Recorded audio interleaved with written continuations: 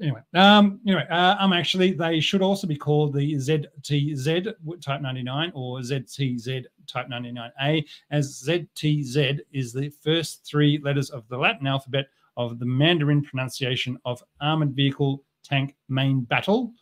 In Mandarin, armored, main, and battle all start with Z, or so the internet says.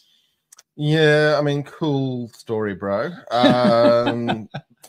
We're still at the fact we're calling it 99 instead of, I don't even know what 99 is in Chinese. I feel bad. I should know that. But the point being is, if you're actually trying to provide a designation of these tanks, you would misdesignate these things left, right, and center unless you actually understood how these things. And if you're programming in your hunter-killer buddy threat identifier to say, I need to shoot this Type 99A in this location with my 120 mil round from my K2 Panther, and it says, hang on a second, that's a Type 99A2, you need to be shooting it here instead.